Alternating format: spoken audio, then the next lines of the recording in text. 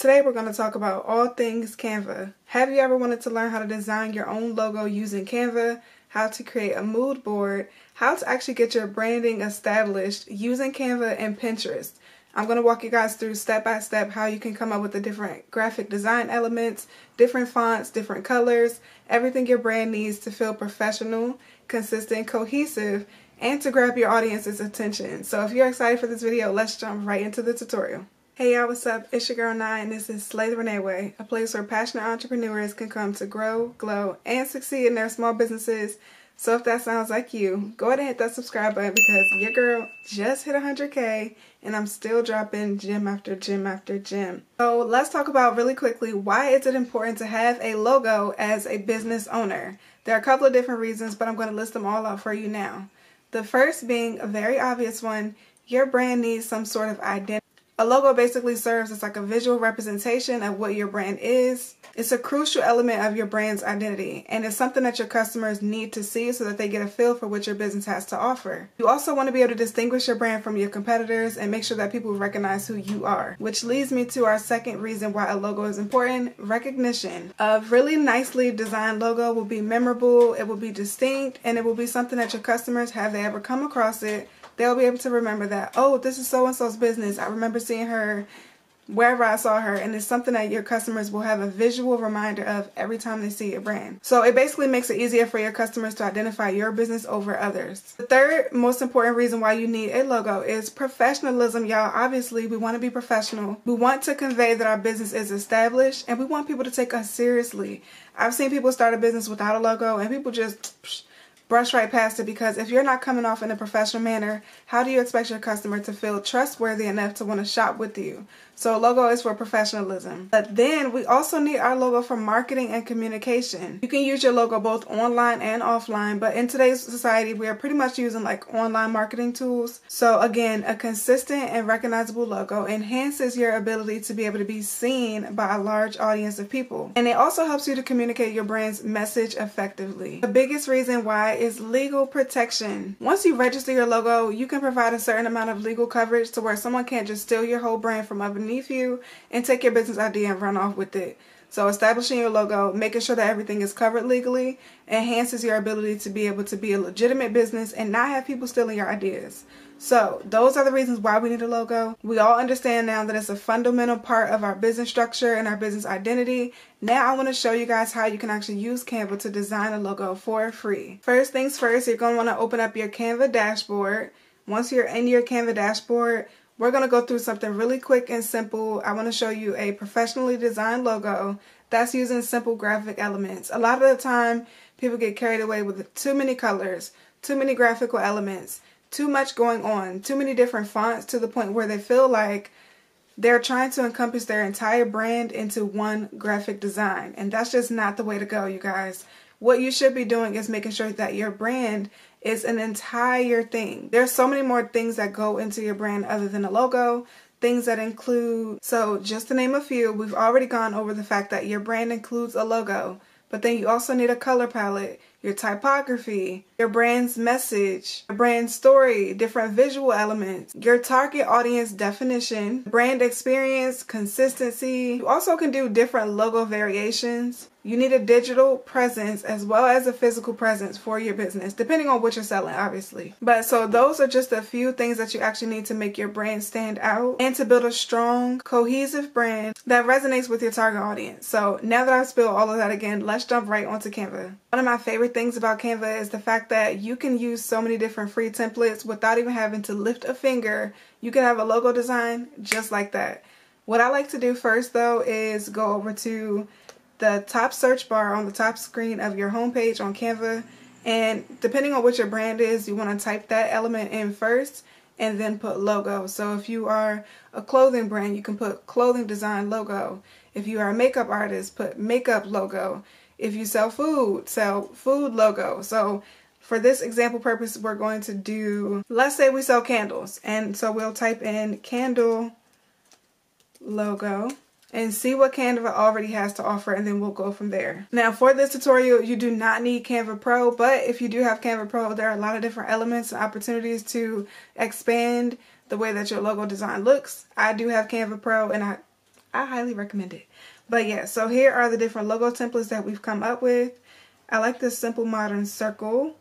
Notice that a lot of these logos don't have a lot going on. You have the name of your business, a graphic or two, and then that's it. You can pretty much choose whichever graphic logo you want to go with, but this is an example, so I'm going to show you guys what I would do if I was designing a logo. Next, once you selected your template design, you're going to go ahead and click Customize this template, and Canva's going to open up your workspace, and this is where it gets fun. Okay, so this is obviously for a skincare brand. We're trying to sell candles, so we're going to change that up. First and foremost, Claudia Alves, but let's change a couple of different things about this. Now, the first thing that I want you guys to notice is that there are only two colors on this logo. There's a creamish colored background and then black text. That's perfectly okay. You do need a color palette for your business, but you don't have to encompass every single color in your logo design because you will have different variations of your logo. So let's see. We're going to name our candle business Renee Candles. So first we're going to change this letter C. You can just select it simply like that. And we're going to change that to an R. And we'll change this to C. Okay, Renee Candles. I'm just changing everything to make it match my brand. And we're going to say hand poured in Maryland. Okay, simple just like that, right? I've pretty much designed my logo just like that. But there's something else I want to show you guys. Say you wanted to expand your color palette for this logo. What you can do, I like to go over to Pinterest. And I like to get like different color palette inspiration for the theme and the message and the feel and the tone of the brand. So let's look up, say I want a candle business that feels beachy. I want something that feels like you're going to a tropical island. So, okay.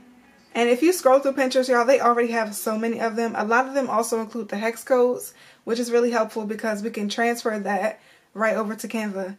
So I'm just going to select one, but I want to show you what I mean by beachy. Like these blues, this yellow, this orange, or even this one right here. This is like a shoreline. Oh, wow, this is very beautiful. So we're going to use this as our color palette. And we're going to make the color palette over on Canva. And let me upload our color palette directly onto this workspace because we'll pull the colors directly from this photo. Canva has this really cool feature where they can pick up on the colors that are in the photo you're using. Okay, so here is my color palette. Now I'm going to add a circle onto my workspace by hitting C on my keyboard. If you press C on your keyboard, Canva will automatically upload a circle. So now we're going to put that first color. And if you can see here, once I click the color button at the top, over here on the left, it says photo colors, and it's already pulled out every single color out of this photo for me. So my color palette is done, just like that. So I'm going to do this, and now I just want to duplicate. Oh, should have made this a little smaller. Make sure that you make your circles a little small so they can all fit. So now I'm just going to go back to the color tab at the top and change the rest of these colors to match the photo, because that is the color palette that we're using. It's a beachy color palette. And that brown. Okay, now if you want to take it a step further so that no matter what you're using, whether or not it be designing your website, business cards, social media posts, you now have your logo design at the top, but then directly beneath this you have a color palette. And I like to change the page title to reflect exactly what it is. So this is my color palette. Page 1 is the logo design number 1, because we will do another variation of this logo where we might use another graphical element. Okay, so I'm going to take it a step further, you guys. We want to add a text box and put our hex codes directly, just like you see in this photo. We want to put our hex codes right next to our symbols so that whatever else we're going to design, our hex code is right there. Okay, so we're going to click this color and just copy and paste. And do that for every single one.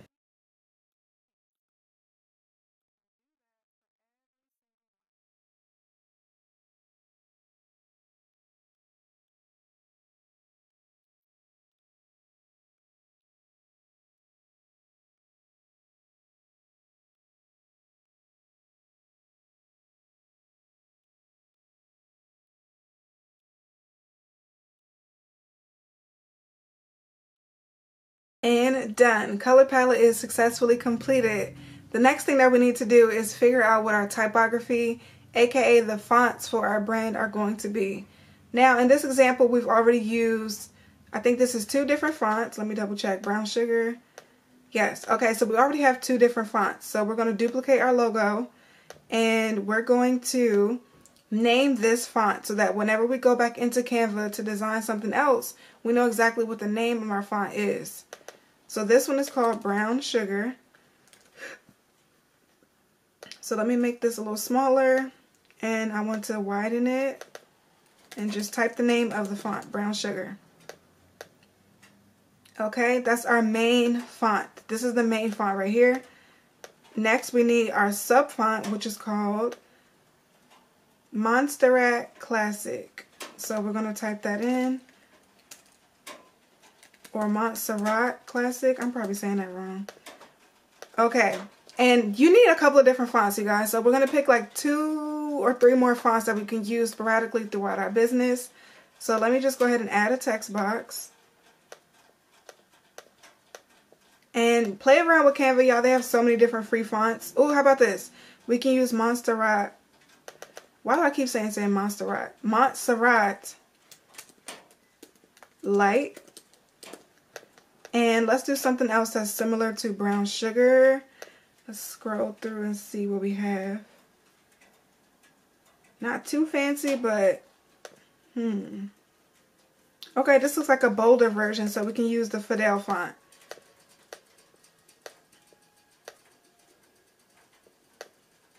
Okay, now we're going to change the title of this page to typography, because this is now our Canva logo brand design mood board, where everything that we need for our brand is all in one spot. Next, we need to go ahead and get some graphic elements for our logo. So let's delete all of this. And we're going for a beachy theme. So our brand is supposed to make you feel like you're on the island, like you're at the beach. The scent, the smells that you might see at the beach. So let's look up beachy elements and see what we can use. Canva does have a couple of different beachy looking elements that we want to use, but we don't want to be too over the top, you guys. You want something that is simplistic enough that if you just use this graphic design element and the name of your brand, someone can recognize what your brand is. So I like to use line art. I don't really like too many colors on the graphics that I'm using for my brand. So let's find something like a palm tree. Okay, so here is an example of what one graphic element that we can use in our brand. They actually have a couple of different trees here with different lines. So you can pick which one you like, but I'm just going to put them all here just to see. And then let me copy.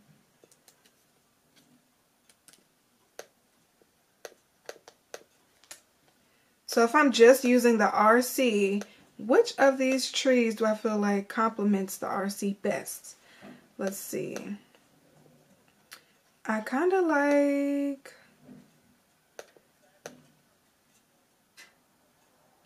this first one, because if you see, I'm going to make this a little bit larger. I like that it has the line going through. I'm actually going to rotate it a little bit, make it a little bigger. Oh, that's very nice. Okay, so this is what we will use for our graphic element for our brand. Now we can choose one more. I feel like 2 elements is good enough. Let's choose one more to make another variation of the logo. Let's say we decided to use this circular logo option. Now I'm going to move this up out the way. And once again, I'm going to copy and paste just the RC. Bring this down. And I think the best way to do this is to just put it right beside it. Something like that. Now, something else that we can do, you guys, is we can change the font color. Now that we have our actual branding colors, let's see what happens if we change the font colors to reflect our brand. Oh, wow, that's beautiful. Same thing up here. Let's change this tree to that green.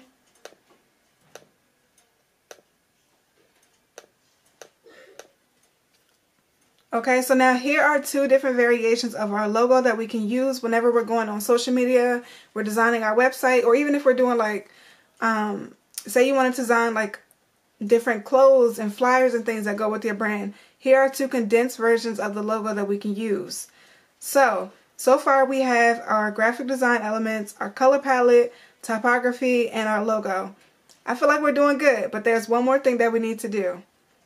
There's one more thing that I want to show you guys how to do, and that is come up with an effective brand message. So we're going to head over to ChatGPT, and we're going to tell ChatGPT to help us design and create a branding message that coordinates with the brand that we just designed.